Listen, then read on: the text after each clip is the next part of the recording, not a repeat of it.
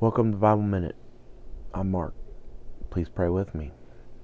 Heavenly Father, I thank you for this time that I'm able to pass the word along and to teach people and to help them to see things in the Bible. I ask that you use me, Father, and I praise your holy name. And I thank you for everything you've done for me. In Jesus' name I pray. Amen. Okay. Today we're going to be in Revelation chapter 4, verses 8 and 9. I wake up every morning and I sort of pause, look around, thank the Lord for the day. Actually, let me have another day. And while I was doing that, something came over me and I thought, wow, we don't praise him enough. So it reminded me of Revelation chapter 4, verses 8 and 9, and I'll read them to you.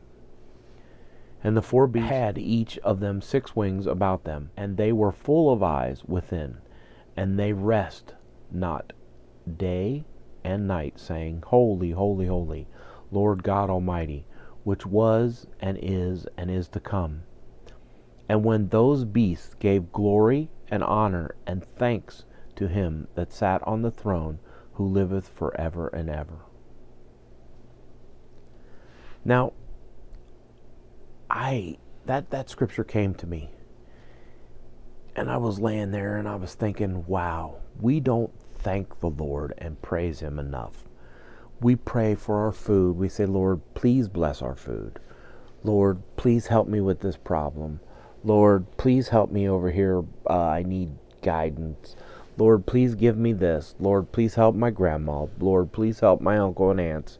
Whatever. I know we pray and we're always asking him for things. And I'm not saying that's not good. What I'm saying, though, is how many times have you just gotten down and praised him and thanked him and give him glory and honor? That's what it says here. I mean, that's what those beasts are doing. While I was laying in bed, it impressed me enough to where I thought in my own little mind, this thought popped in my mind, why don't I give them a break? And I just started saying it over and over in my mind. And I was like, Holy, holy, holy, Lord God Almighty, which was and is to come.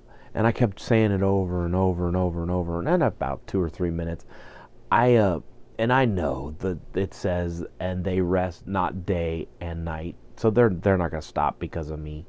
But for my little mind, I was like, I'll give them a quick little break. I get it, But maybe I was joining in with them because I know I was. If they don't stop, then I was joining them and I was praising the Lord and thanking him. And I don't think that we take the time enough to just stop and say, thank you, Lord. I give you glory and honor, Lord. And when those beasts give glory and honor and thanks, the Bible says many times we're supposed to give him thanks all the time and thank him for everything. I'm just saying maybe we should pray a little bit differently every once in a while. I mean, a little, instead of just getting in there and saying, Lord, help me with this, Lord, do this, Lord, do that, Lord, please, Lord, why don't we just praise and honor? I did that. I only think it took me 5 minutes total, and I felt really good. And then I felt like this overwhelming emotion that I should pass this on. So that's why I'm passing it on.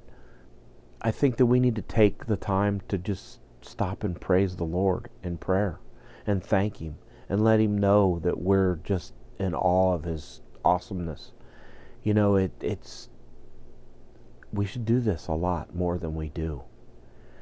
And I think that's a problem. We're just asking and demanding and crying and whining and all that. And he wants to help us and he's gonna. But what I'm saying is maybe we should take a little time for him. I mean, after all, he's God. I mean, he's everything. Let's give him what he desires. I want to give him what he desires. I know you should. You personally should want to give him exactly what he wants.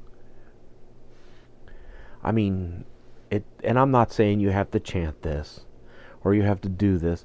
I'm just saying in your own words, you can say, Lord, thank you for Thank you for letting me have another day, Lord. Thank you for, I praise you. I lift your name up on high.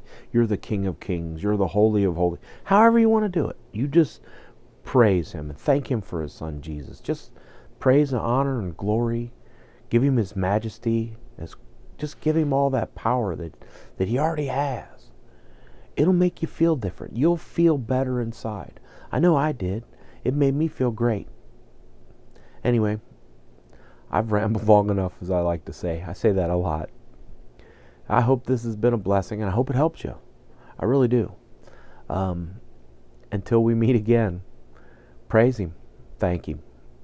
It's the Bible Minute, and I'm Mark.